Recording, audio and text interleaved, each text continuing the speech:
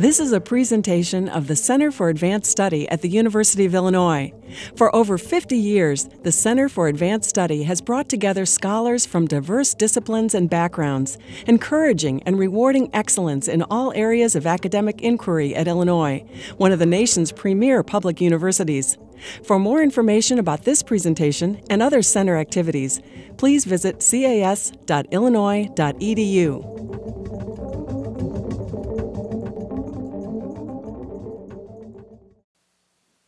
Good afternoon. Thanks so much for coming out in this weather. I really appreciate it.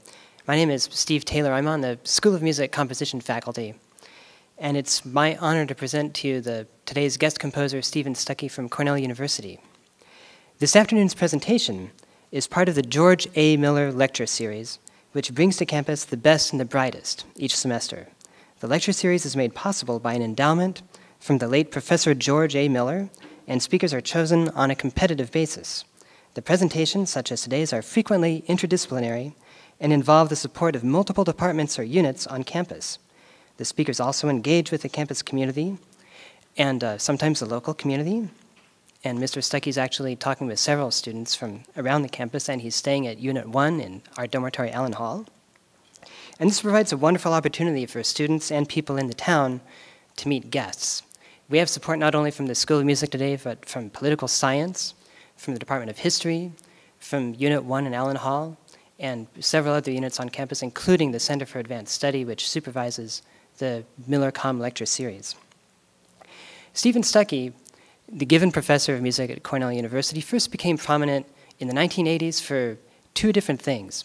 He published a book on the famous Polish composer Witold Dudosławski, which won the Deems-Taylor Award from ASCAP, one of the highest awards given to a book published on music. And then he also, in the mid-80s, composed his first concerto for orchestra for the Philadelphia Orchestra, directed by Riccardo Muti, who I just found out today actually solfeged every single note of that piece to learn it. And since then, Mr. Stucky has been involved with many of the leading orchestras in the United States. From 1988 to 2009, he was a resident composer for the LA Philharmonic, where he worked very closely with Esa-Pekka Salonen. And for the past 5 years, he has been the host of the Here and Now series at the New York Philharmonic. Today, he's going to be talking about a piece that was commissioned by the Dallas Symphony based on the President LBJ, and it's called August 4th, 1964. I hope you please give him a warm welcome.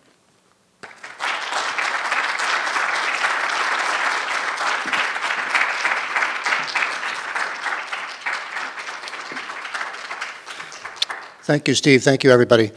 How's this? Two caveats. First, you will be as disappointed as I am to know that the music we've just been listening to was not composed by me. And now that I know that there are political scientists and historians in the audience, I'm in trouble because I'm not one. But I'll bring my musician's brain and heart to this subject today.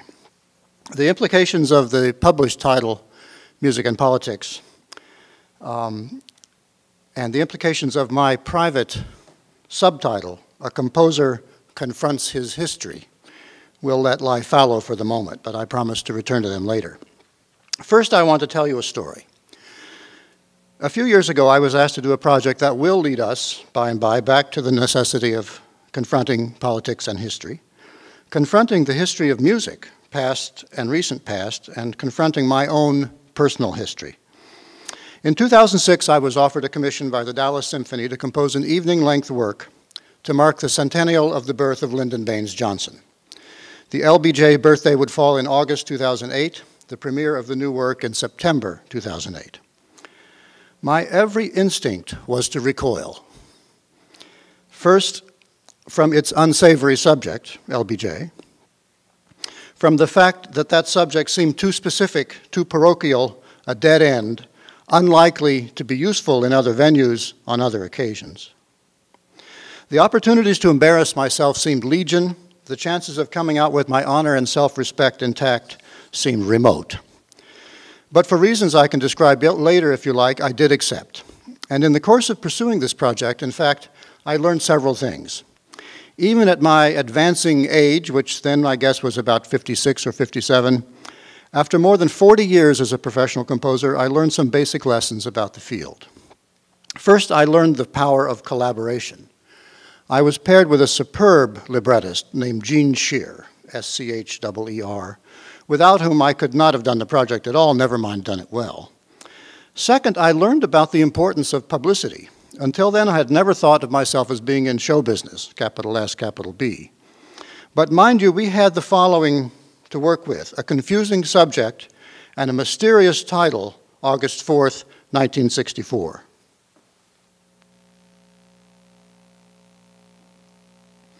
We had an out-of-the-way and conservative venue, Dallas, largely invisible to the national media and seemingly irrelevant to the larger world of orchestral music. But my managers and publicists, a group called the 21C Media Group, did prove that if you can get people to attend to read about, to focus on what you're doing just for a moment, then they might not only come to the performance, but think about it, feel it, and debate it. The first thing they did was to get a large feature in the New York Times on the Sunday before the weekend of my premiere. And they got the New York Times to send a reviewer and to write a long review. The second thing they did was to make a little homemade film and put it on YouTube as a kind of trailer.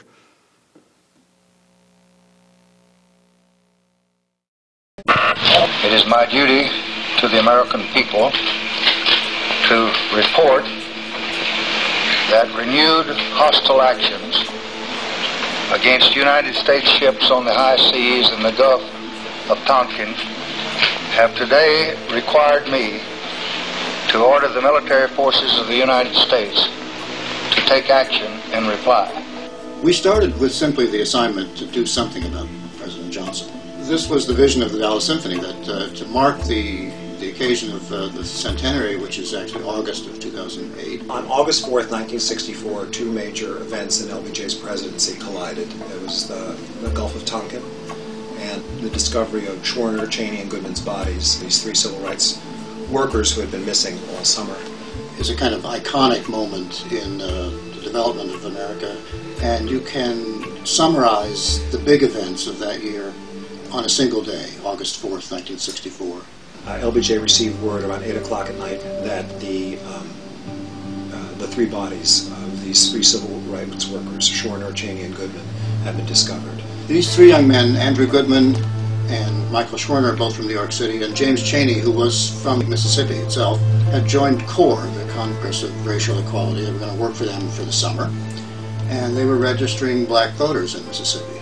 Yeah. But on June 21st, Schwerner, Chaney, and Goodman went to look at a church that had been burned. They were taken by the cops into a local jail. They were released about 5 hours later. The police were in cahoots with members of the KKK, and they were ultimately murdered that night. August 4th, 1964. I was at a meeting at a church, and they got a call. My mother told them to bring me home, and everybody in the house was crying. The television was on. You could see this picture on the screen. 3 bodies being put into a hearse. At 8 o'clock at night, when LBJ is called by Hoover's assistant and told that the bodies had been discovered, he's asked whether they should go public with that information, and LBJ really responds as a sort of a kind human being and says, no, we can't do that. We have to notify the families first. On August 4th, I was home. This was 44 days after my brother and James Chaney and Michael Schwerner were first missing. And we got a call from Lyndon Johnson. He was on the phone. He said, this is the President of the United States. Who are you? And he said, I have some really bad news for you. And we found the bodies of your brother, James Chaney and Michael Schwerner, and we want you to know before we say anything publicly. On the same day, early in the morning, LBJ got a call that the Maddox and the Turner Joy were under threat of being attacked. Secretary McNamara, line O. President, we just had word by telephone from Admiral Sharp that the destroyer is under torpedo attack. Now, where are these torpedoes coming from? Well, we don't know. Presumably from these unidentified craft that I mentioned to you a moment ago. Robert McNamara was the Secretary of Defense in the Johnson administration, and he was, if not the architect of the U.S. involvement in the Vietnam War, certainly its CEO. During the course of the day, you hear in these phone conversations McNamara and LBJ struggling, wrestling with what to do in response to this attack that they assumed had taken place. They misinterpreted this as an attack which in fact had not happened. And we can only speculate how history might have developed otherwise if that interpretation had been better. At 11:32 that night, LBJ went on TV and told the nation that an attack was underway. Undoubtedly, the fact that two of the missing men were white and were from New York City, so that their hometown paper was the New York Times, made it into a bigger national story than it might have been. The president used that to pass the Civil Rights Act of 1964. Vietnam sort of eclipsed a lot of the good he did with the Great Society and with civil rights. It's just an amazing story, and it got lost in the sauce. It's a Shakespearean tragedy. The fact that it happened at the same time that another national tragedy was unfolding, the ramping up of the Vietnam War into something that was going to turn out in quite a complicated and bad way, makes that a kind of iconic day, focusing so many feelings and ideas and issues that we all lived with in the 60s and that we're still living with the consequences of.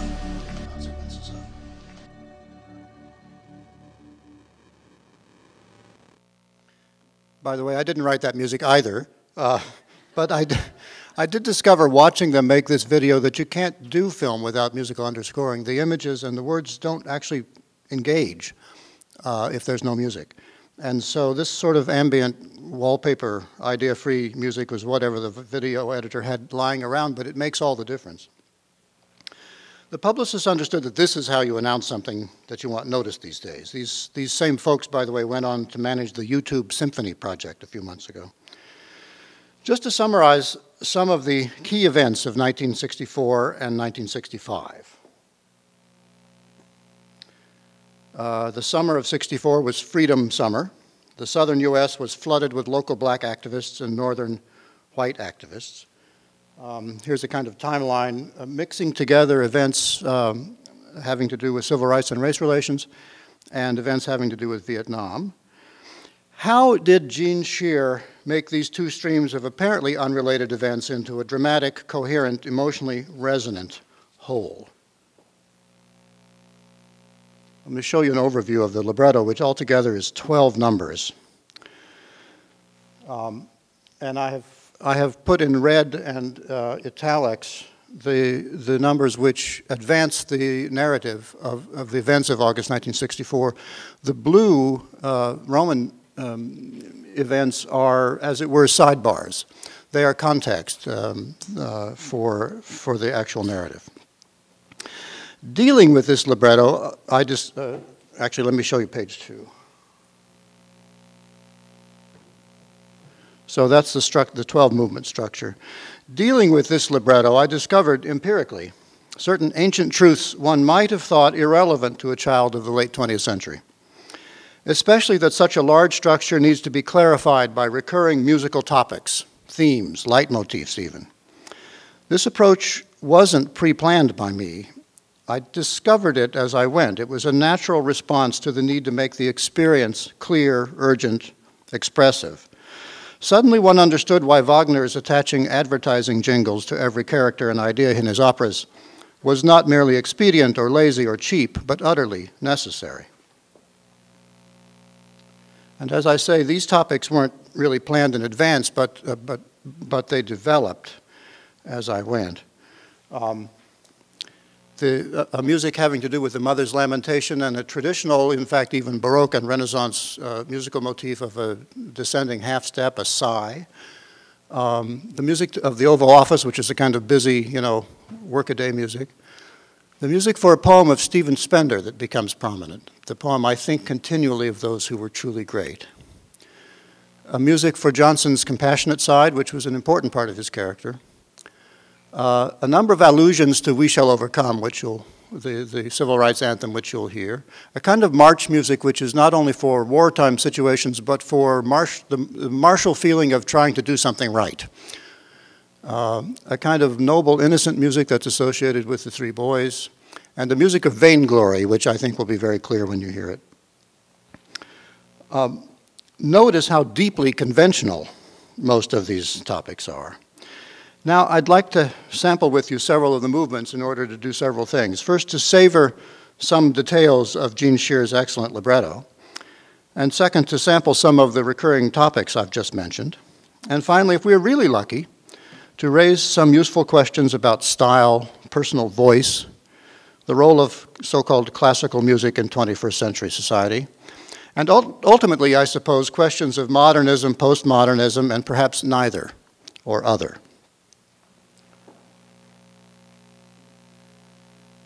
The first movement juxtaposes 3 points of view. The first is that of Mrs. Goodman and Mrs. Chaney, two of the grieving mothers. Mrs. Goodman is mezzo-soprano Kelly O'Connor. Mrs. Chaney is soprano Laquita Mitchell.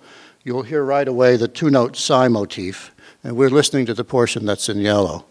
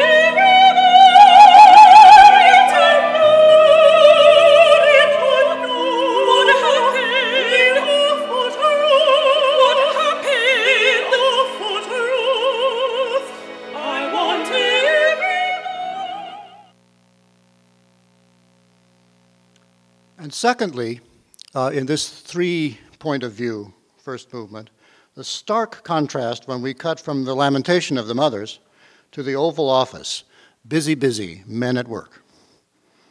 McNamara is tenor Vale Rideout. And if those few of you who are reading scores, this is bar 97 in the first movement.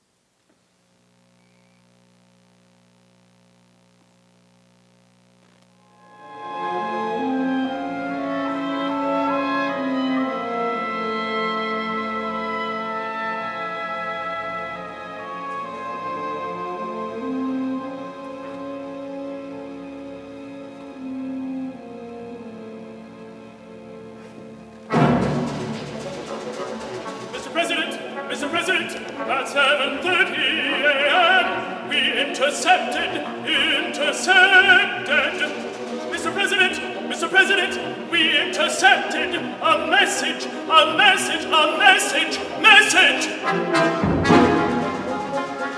North Vietnamese are preparing another attack on the Maddox and the Turner Joy. An attack seems imminent. An attack seems imminent. Radar picked up unidentified vessels and aircraft. I remember the day that Gene Shear first showed me a mock-up of this scene. It was the first thing he ever showed me. I had remained deeply skeptical of this project right up until that moment. And we met in an Upper West Side coffee shop that was our office for a few years. and he had the granola and I had the oatmeal, or sometimes we would switch. And he handed this over, and I got goosebumps and I got tears because of the masterstroke that he discovered that Caroline Goodman, the mother of Andrew Goodman, had told the New York Times on, I think, August 9th, I don't know if it says here, that, that when she heard about her son's body being discovered, she taped this poem on the wall of her apartment and made a little shrine. And it remained there until, I believe, 2007, when she died on West 86th Street. That shrine was up all that time. And so this poem of Stephen Spender becomes a kind of third point of view. It's always a cappella. It frames, in a way, the whole enterprise, because it appears prominently here in the first movement and then again as the main material in the last movement, number 12, with references elsewhere in between. This is bar 153 in the first movement.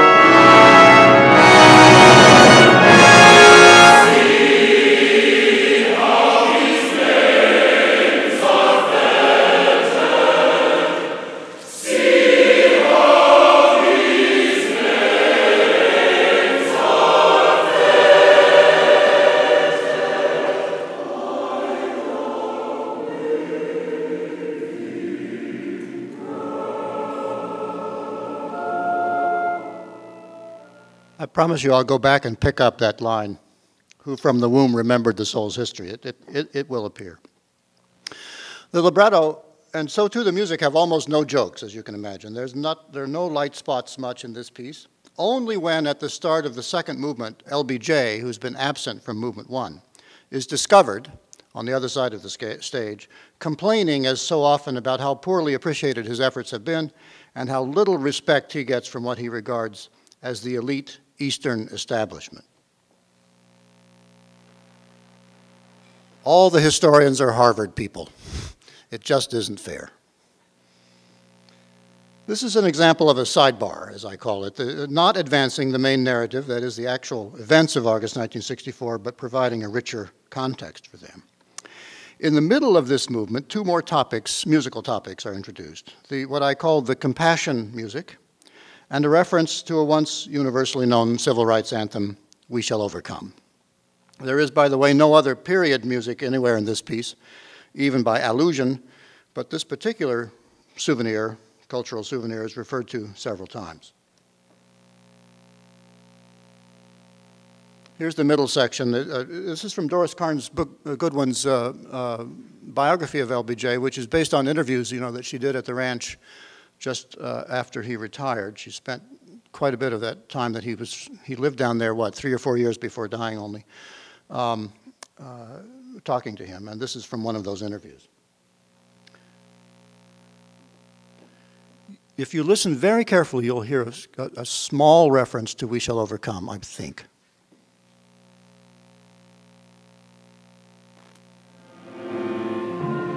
One day I went to a poor family in Appalachia. 7 children, all of them skinny and sick. I promised the mother, the father, I'd do something to make things better for all.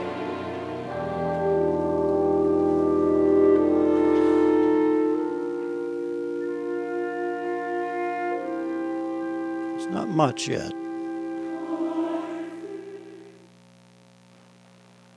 By the way, the baritone, President Johnson, is Robert Orth from near Chicago. Now, movements 3, 6, and 9, which have the titles Oval Office 1, 2, and 3, form the spine of the Vietnam strand of the narrative. Here's a sample.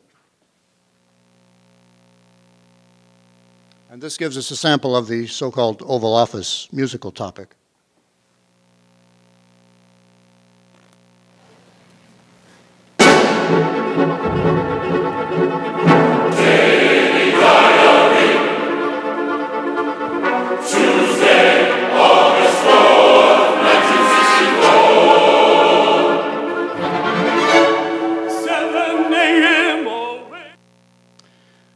We won't have time to sample the music of the so-called Noble Innocent strand that's associated with Michael Schwerner and Andrew Goodman, but it turns up mainly in movements 4 and 8. I'll let you see the text of number 4.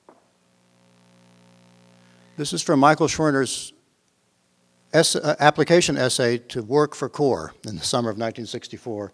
It's really very sweet and very noble. How Gene found all, well, I know how he found it all. He found it in the LBJ library, where you can find just about anything if you have a few weeks. It's a quite amazing resource. Much of this material is online if you know how to look. Now, in March 1965, LBJ gave a historic speech to Congress urging passage of the Voting Rights Act, which finally did pass a few months later in the summer of '65. Mind you, the speaker, LBJ, is a racist, or at best a reformed racist from the hill country of Texas.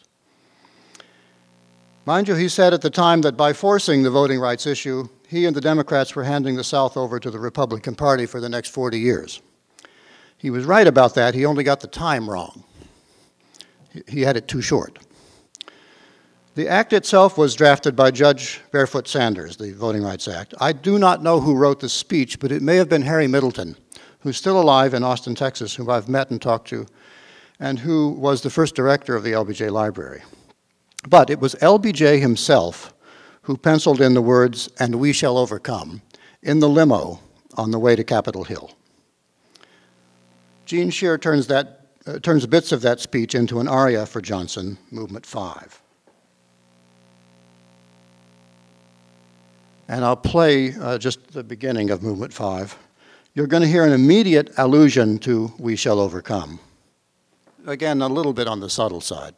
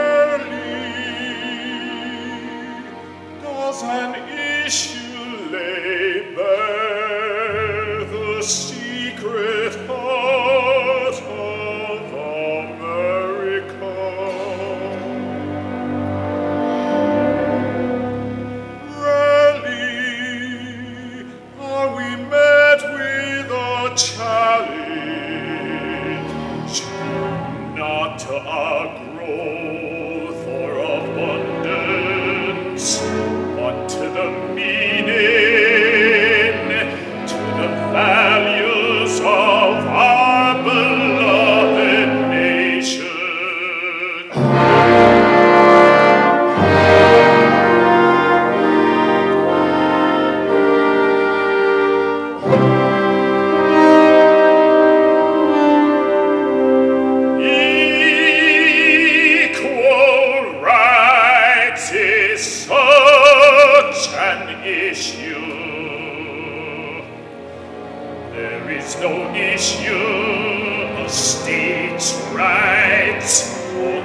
national rights, only human rights. It was Gene Shear's brilliant idea, too, to interweave LBJ's 1965 speech with a Chaney family story. You can see the beginning of it at the bottom of the slide, in which James Chaney's father, a successful black farmer in Mississippi, angered the white farmers in the area by refusing to sell out to them. So they kidnapped him and they murdered him, as their grandchildren would do to his own grandson decades later, just a few miles away.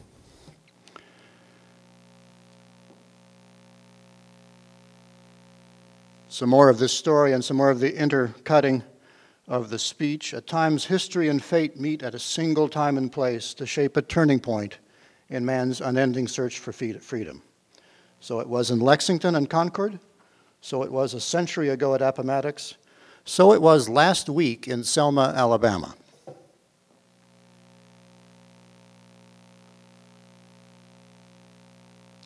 It's a good speech. Johnson was not a good speech maker. He was not an eloquent writer. His writers weren't very eloquent either most of the time, and he was not good at delivering speeches. But this is a famous moment when he did what had to be done. And at that famous moment when he inserted the electrifying phrase, "We shall overcome," which, standing in the well of the Congress in 1965, a white former Senate Majority Leader from the hill country of Texas, was as good as saying, "I'm a black man today." It was that dramatic a moment. When that happens in the musical setting, the "We shall overcome" strand of the musical fabric that has been percolating, we've only heard a couple of instances, culminates in a very obvious way and then disappears from the piece forever. You're also going to hear some dotted march rhythms that come from that resolute march topic that I mentioned, beginning at the text, "It is not just Negroes, but all of us." This is bar 111 in Movement 5.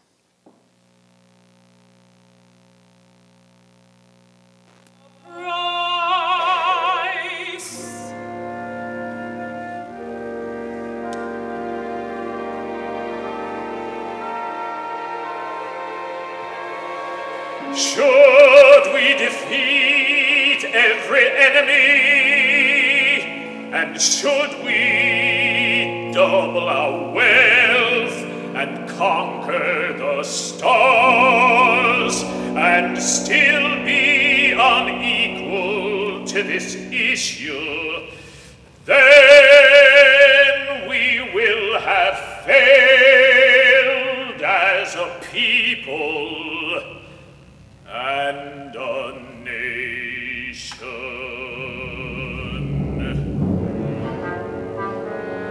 It is not just Negroes, but all of us must overcome the crippling legacy of bigotry and injustice.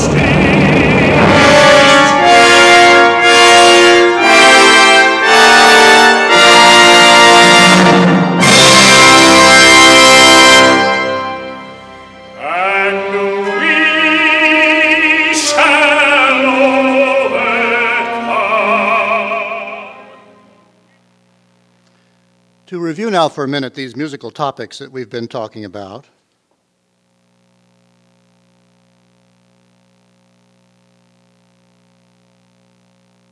Lamentation, the Oval Office music, the Stephen Spender poem, and so on. One or two we haven't heard yet, but we're about to. And to review where we are now in the cycle of the 12 movements. Here again is an overview of the libretto.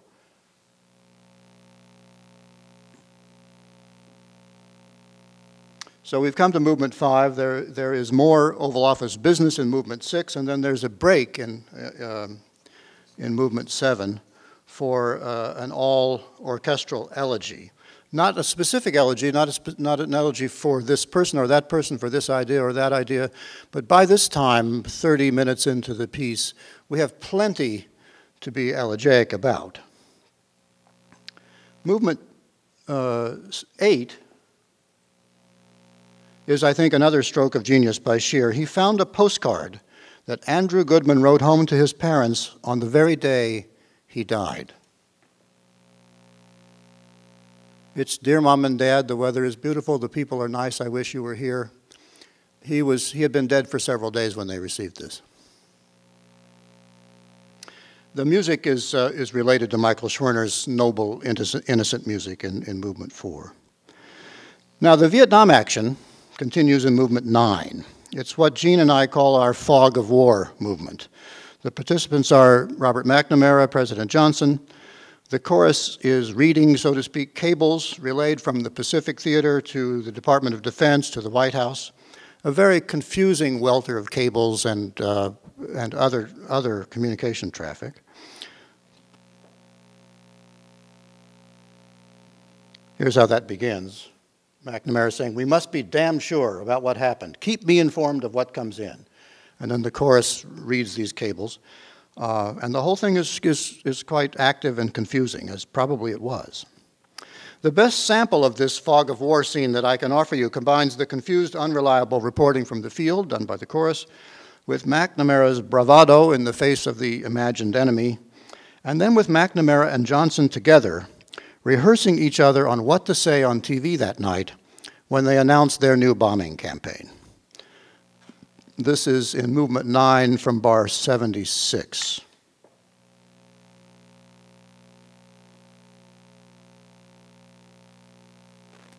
We can talk our tales and run. These countries will feel that all they have to do to scare us, to scare us, to scare us is to shoot at the American flag.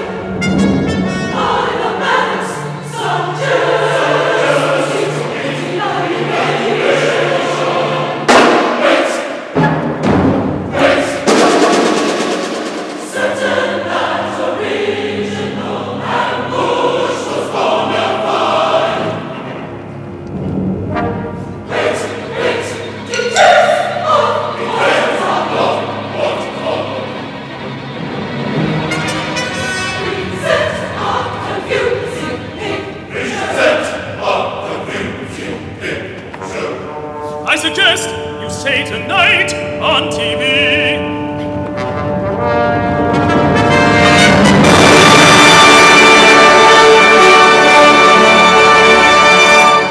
Repeated acts of violence against the armed forces of the United States.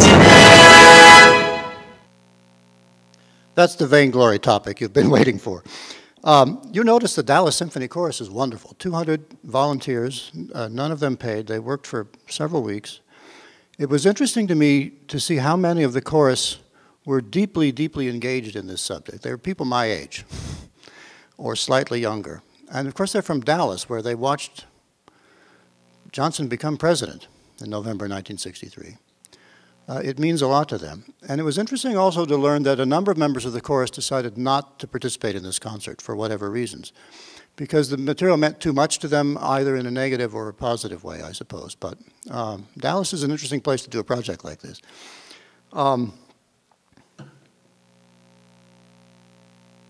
There's what we just heard at the beginning of the rehearsing the TV speech.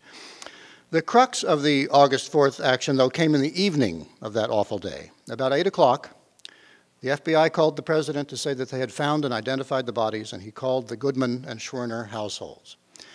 In Mississippi, The Chaney family had already heard from the FBI firsthand, of course. During the 44 days that the bodies had been missing, the FBI had discovered no fewer than 76 other bodies buried in Mississippi. The Cheneys were used to them knocking on the door with a piece of clothing and saying, "Did this belong to James?" No. On August 4th, the answer was yes. And then 3 hours later, US bombers were headed for Vietnam, and the president was explaining his decision to the American people on the air just before midnight, August 4th. This material comes now in movement 10.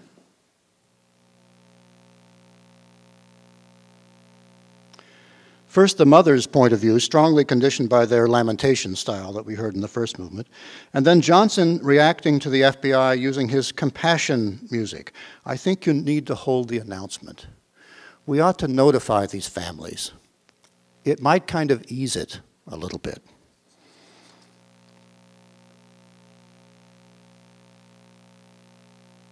This is the beginning of movement 10.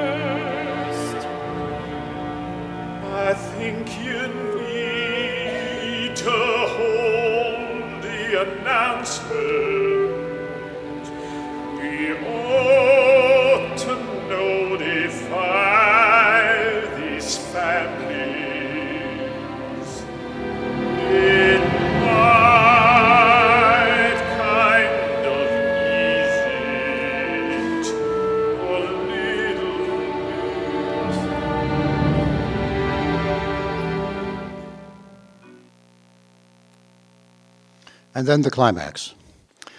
Notice now that when the president does go on TV, the musical topic we're calling Vainglory, of course, takes over again, but after each triumphal, self-satisfied major triad, the orchestra immediately begins to curdle into something more ambiguous, not at all self-assured or optimistic.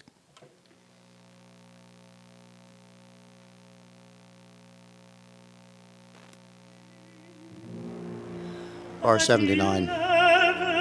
11:36 at night.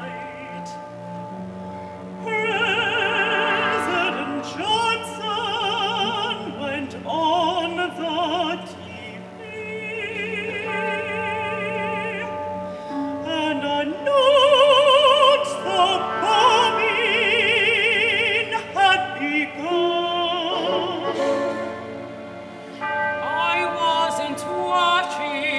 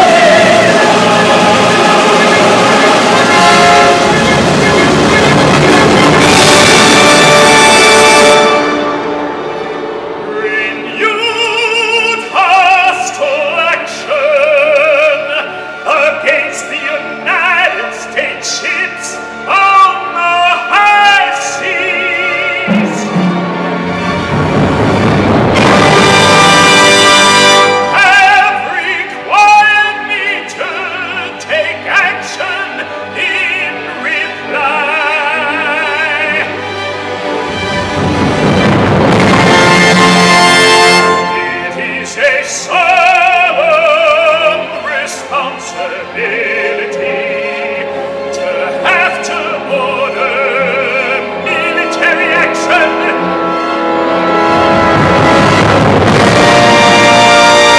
But it is my conviction, shared throughout our government,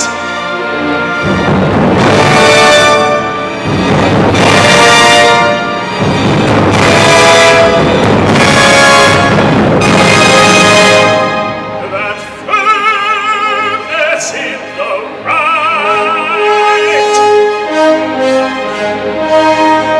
is indispensable for peace. That firmness will always be measured.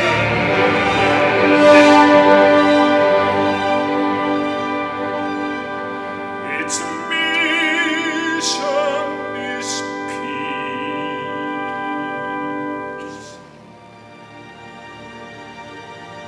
Its mission is peace.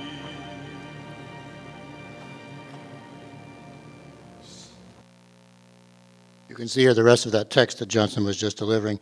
This Wagnerian atmosphere is ironic, but it's also not ironic. It is a solemn responsibility, and it is a complicated situation, and I myself don't know how I feel about it exactly. You can also see now the text of Movement 11. Whoops. Yeah, on the same slide. The text of Movement 11, in which McNamara is redeemed both vocally, because it's the first time he's freed from the hyperactive managerial patter that was his war room style, and if you like, personally, although that's controversial, because he is humanized at last by admitting his mistakes, by admitting that decisions that were made that day and in those months to follow affected the lives of 58,000 Americans and 3.7 million Vietnamese, not to mention a few people from a few other countries. The finale, but a retrospective, bittersweet finale it is, includes, as conventionally it must, a quartet for the soloists. But it's really the chorus who dominate the close, returning to their Stephen Spender.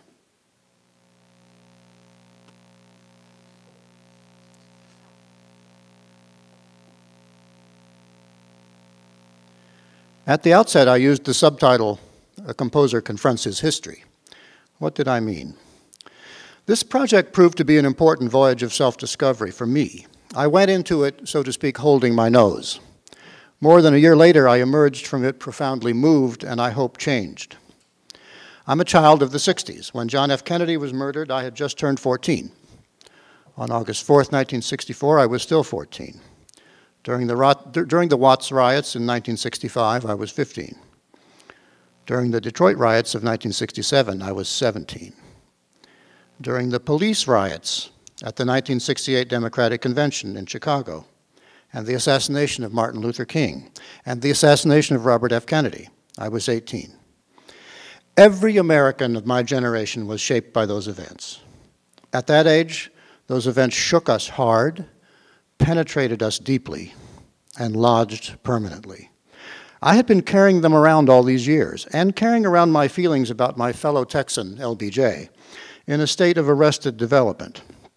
On those supercharged topics, I was still a teenager. The Dallas Symphony and Gene Shear forced me to confront that personal history, in effect to grow up, to come to a more nuanced, perhaps more mature understanding of the complexity of LBJ's situation and his character, and the complexities of our national agonies in those crucial years. I'm a child of the 1960s in another way, of course. When I came of age as a composer, my guides were Xenakis, Lutosławski, Ligeti, Berio, Boulez. However my musical language has evolved over the ensuing 40 years, I have never stopped thinking of my heritage as fully rooted in the same soil as the two great flowerings of modernism in the 20th century. First that of Schoenberg, Stravinsky, and Bartók in the teens and 20s, and then that of the post-1945 avant-garde, so-called. For example, I still have to think, aside to composers, I still have to think about it every time I write an octave. I still keep one eye on the aggregate at all times. But composing August 4th, 1964, I found that I did not have the luxury of indulging my pet assumptions about modern music. I could have taken this libretto by Gene Shear. I could have set the words, "It was the saddest moment of my life, the day they found my son's body," to music like Nono's Il Canto Sospeso or Lachenmann's Little Match Girl opera, to name just two powerful works on equally tragic material. But to me, this material dictated otherwise. It just wouldn't allow me to make this project about my own cleverness or my own alienation or my own modernist language. Instinct took over instead, and I used a language, or rather a set of languages, that the material seemed to force out of me. The results surprised even me. First, most of the music, as you noticed, is tonal, even, you might say, populist. Second, the musical topics are strongly conventional. The two-note size, the dotted march rhythms, a secret chorale that emerges from the musical fabric, rather like what happens in the Berg Violin Concerto, and so on. And third, a style of choral writing in the Spender poem that I've known how to do since I was about 15 years old.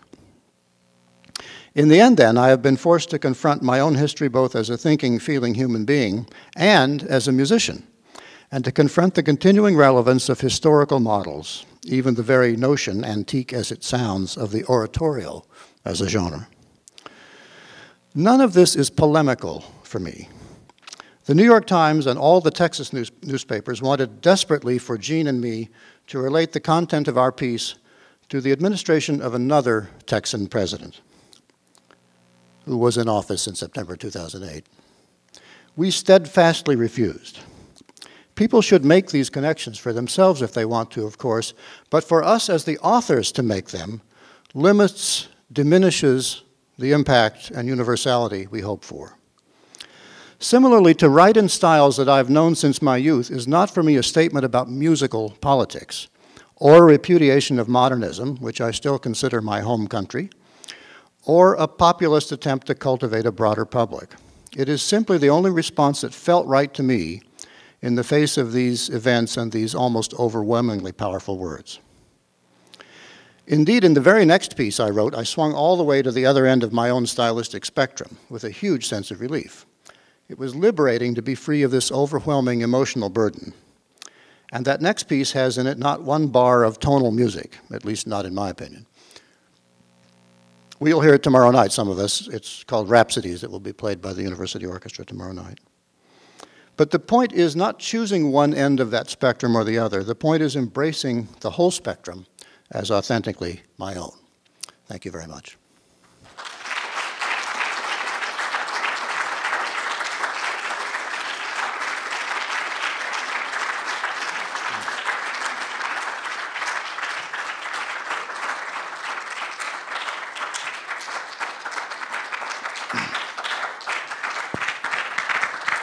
Thank you.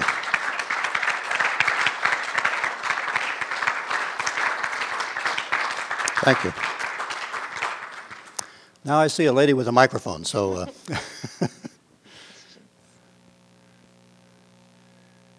I'm happy to entertain any questions or brickbats for that matter.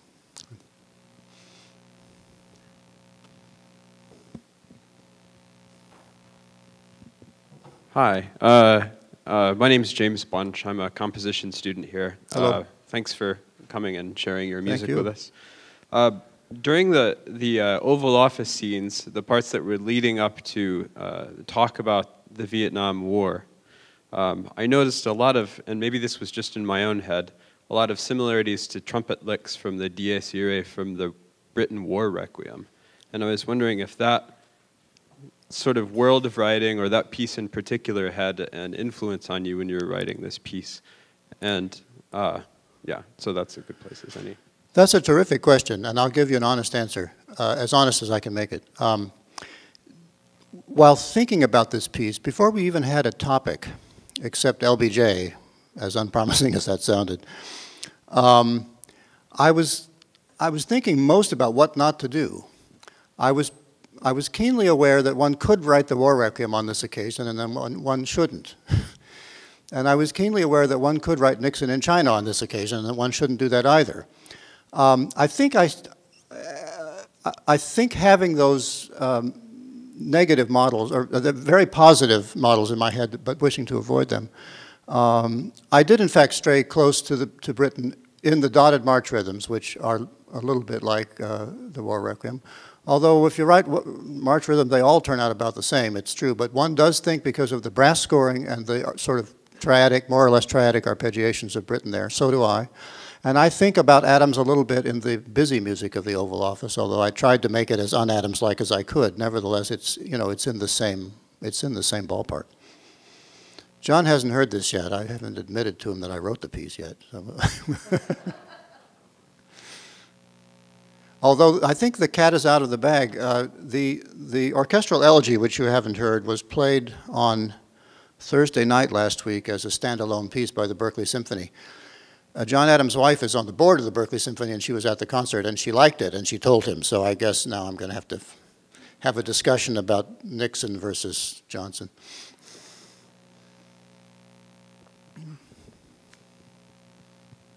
Thanks. I have a question about the architecture of the piece. How was it mostly Gene giving you a structure and you said, aha, I can do this, this, and this? Or did you tell Gene, I really need something at around 50 minutes? Or you know what I mean? I never told Gene I needed anything because Gene knew what I needed better than I knew. He's very experienced. This is not a stage piece per se, although the next performance of it, just one I think, in November of 2010 is meant to be a little more staged, apparently, I'm told. I'm not sure how I feel about that. I wrote it as a stand and sing piece. I found the structure pretty inspiring already. But two stories about how it unfolded. It took Gene a long time to come to this topic, and when he came to it, it was a good one, but then it took him a long time to flesh it out. Weeks and weeks sitting in Austin, Texas, you know, looking through the archives during the day and eating barbecue at night.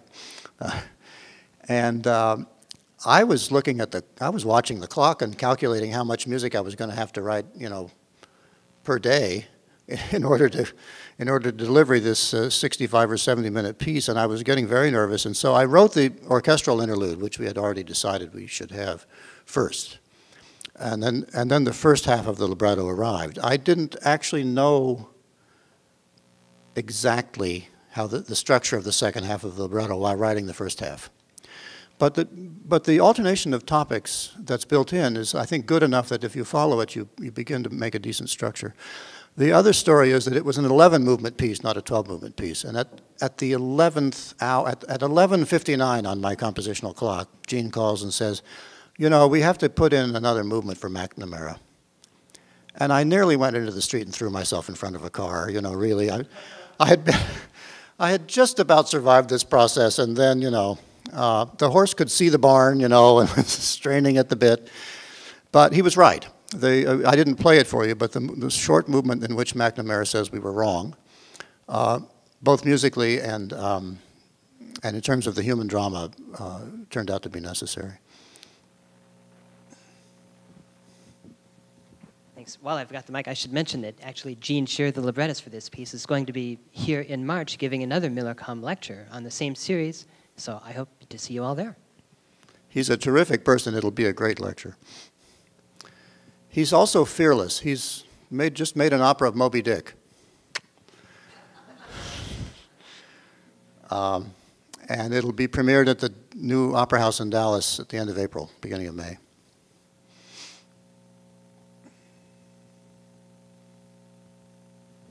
Way.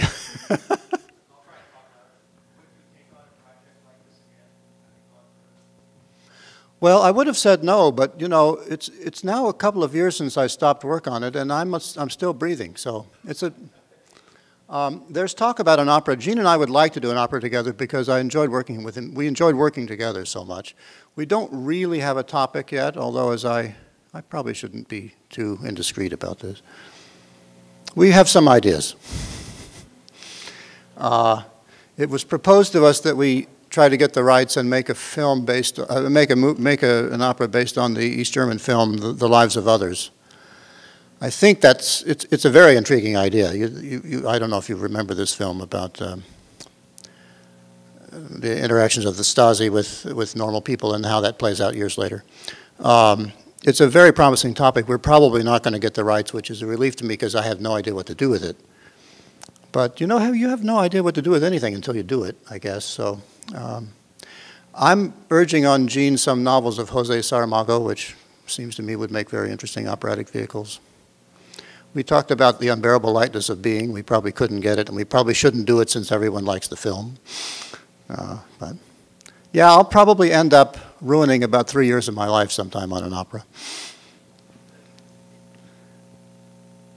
But it'll be a pleasure to ruin it with Gene.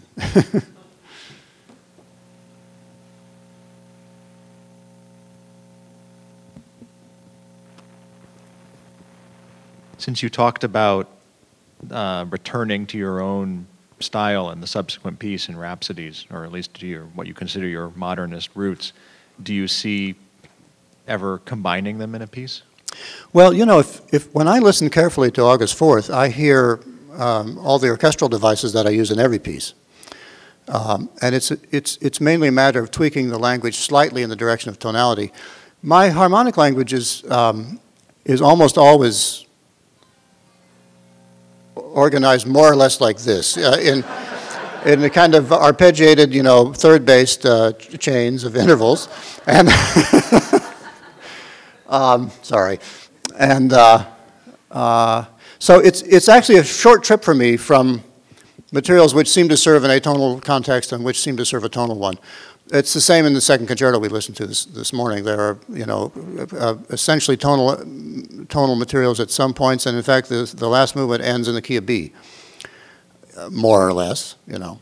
So it's not such a long drive. Also, the real story is that I got this New York Phil commission during composing the Dallas piece, and I was sorely tempted to say no, but they promised me a premiere at the Proms in London, a European tour, and then a US premiere with Lauren Mazel on the first concert of the season.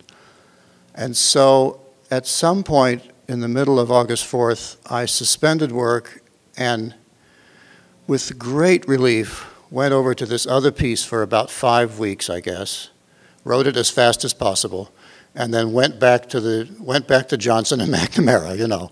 But that's probably the only thing that saved my life, was writing Rhapsodies in the middle. Do you see the possibility in the music scene in the United States of somebody really addressing and owning the history of the United States in, say, a way similar to like Noam Chomsky has in writing about the United States? So writing music that is not necessarily totally affirmative about our history as a country, right, or that is actually really critical of it, and that having an effect and having a place in places like the programming of the New York Philharmonic and other institutions like that. Well, the situation is a little complicated. I can tell you a couple of stories. I mean, first of all, as you know, that there is this deep-seated institutional conflict, that institutions are conservative, not essentially for political reasons, but for economic reasons. And that it's difficult to imagine the New York Philharmonic risking a few $100,000 on a truly controversial piece. On the other hand, they commissioned from Thomas Adesh a piece called America, which is a truly controversial piece for the millennium. And he delivered it, and people kind of took it. Not too well, but it's been revived now by other orchestras. We played it in LA last season, where it still makes people sit up and say, oh my God, did he actually say that? But in a way that I thought was bracing and really positive. So, of course, Adesh has a lot of clout, and he can kind of do what he wants to. The question is, you and me, can we do that? In this case, that's not how this project turned out, not because we were avoiding controversy, but because I don't think we take a point of view, and I don't think I take a point of view in the music most of the time. It's possible, for example, to interpret all that Johnson music on TV as ironic or not ironic, as being critical of Johnson's performance or as affirming it. I don't really mind which interpretation people take. There is now quite a lot of activity in a kind of oratorio-like form, using political, historical, and cultural topics. Houston Symphony commissioned a big piece by Christopher Theophanidis a year or two ago. I think it was Chris, wasn't it? Yeah.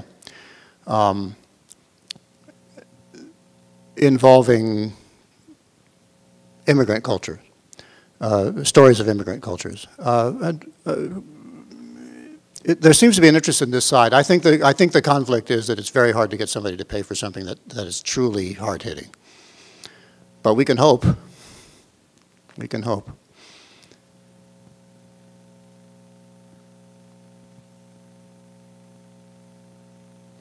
Well, I appreciate your goodwill and your attention, and thank you very much for having me.